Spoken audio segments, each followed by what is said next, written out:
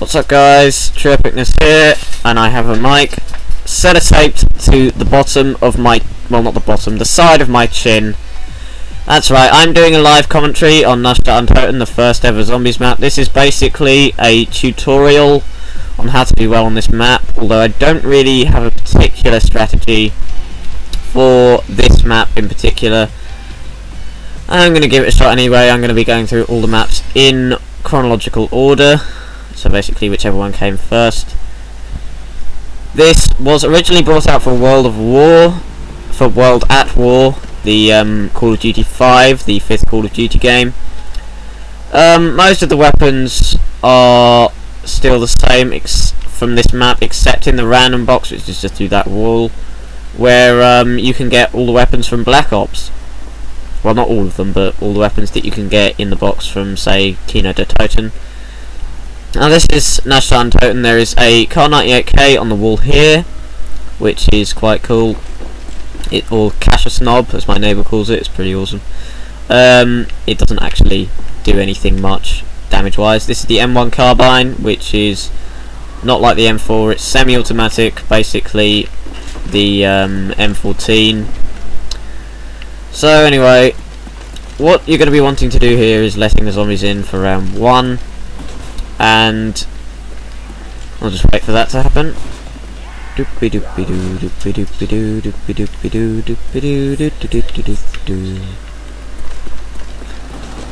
Yeah, sorry, my brother just commented that it sellotaped to my chin, as I just told you, and now he shut the door, thank God.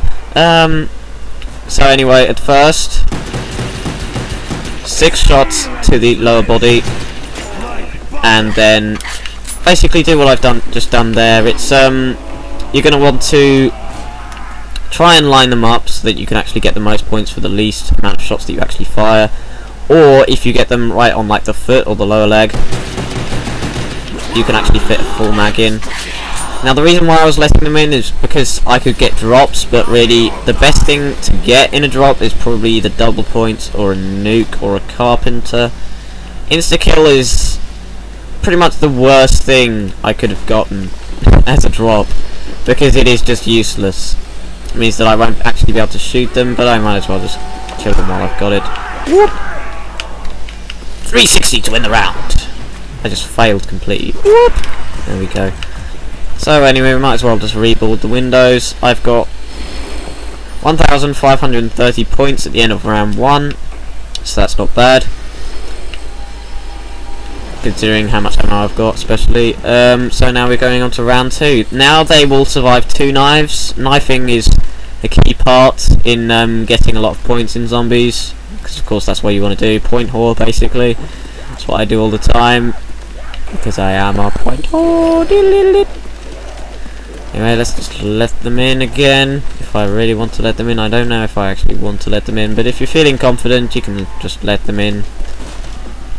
Just let them all in. No, I can't be asked to let that guy in. Ah! Thought you were getting in. So, basically I'm just waiting now. I'm trying to fill this up with meaningless speech. So, how's your day been? Leave a message in the comments. Ooh, ooh, ooh, ooh. So yeah, shoot them 8 times as fast as you can if you're in a situation like that, and then you'll get, and try to line them up, and then I get a max ammo, which is quite nice. Oh, you commando launcher, you bastards! Whoop. And there we go, 3,000 points. Not even the end of round 2 yet, quite. I'm not sure where the last zombie is, but I'll just wait for him.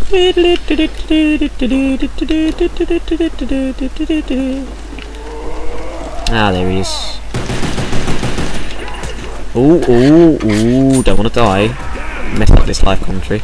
Anyway, so yeah, basically that's what you can do. Knife them always to finish them off, because for a regular bullet kill, you'll get 60 points for a 60 or 50 for a regular bullet kill. About 100 or 70 for some reason, I don't know why that's happened, for a headshot kill. Now I've just opened this door and gone for the random weapon box.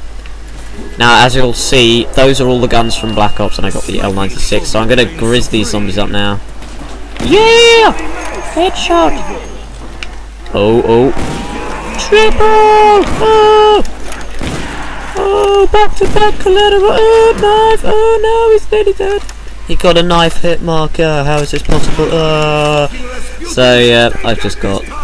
I'm probably really not very good doing...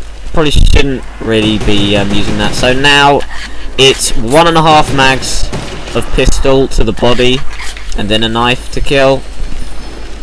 So now on round 3. On round 4 I tend to use about 2 mags, but sometimes it doesn't really work, so it ought to be low body for but sometimes you just can't be bothered to fit that in, the whole 2 mags. So what I sometimes do,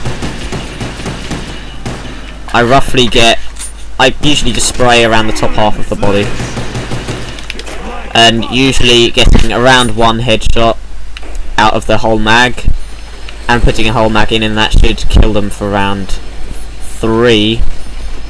Round 4 you're probably going to want about 3 or 4 headshots. I'm not sure how many exactly it is, but we'll cross that bridge when we come to it. And he's probably in here. Where are you? Where are you? Where are you? Wah! Take that! Wah! Yeah, there we go. I'm going to go for another random weapon because this is slightly out of ammo. And I get the FM foul. I wish I had more vodka to go with falafel. Well, actually, tell you what, I'm going to show you what this is like. So yeah, I missed that shot, but hey, round 4. It is not a one-shot kill in the head, and it reloads like that, so it's not the best gun ever in any way at all. But you know, it just looks awesome. There is a scoped version up the stairs, which I might unlock soon. I think they're going through, because I can hear that. And that's just on. That isn't even on Turtle Beaches. That's just like regular speakers, and I can hear that. That is the noise that they make when they're breaking through the wall. So you can kind of tell from that. I'm not sure. It is quite important to check your back roughly all the time. Yes, indeed, Nikolai. I think that's what. Oh yeah, you're very dirty capitalist indeed. Oh damn it! Well, I got a nuke there, but I got monkeys now, which is also different. You couldn't get monkeys in the original World at War zombies until Deriza, which is the 4th and final map for World at War, came out, and that was also where they introduced the Pack-a-Punch. The Wunderwaffe, which you people may have seen from Call of the Dead, where you could get it as an Easter egg or something when you completed the big Easter egg that was on Call of the Dead. You got the Wunderwaffe, which was originally introduced on Shino Numa, the 3rd zombie map, and was it was also in Deriza. And basically, I forgot. I've just completely lost my train of thought and trying to kill these guys. FM Val. So basically, for the tactic, this is where you're going to want to be. I've got a nuke, but I'm not going to take it because I can get a lot more points before I take that nuke.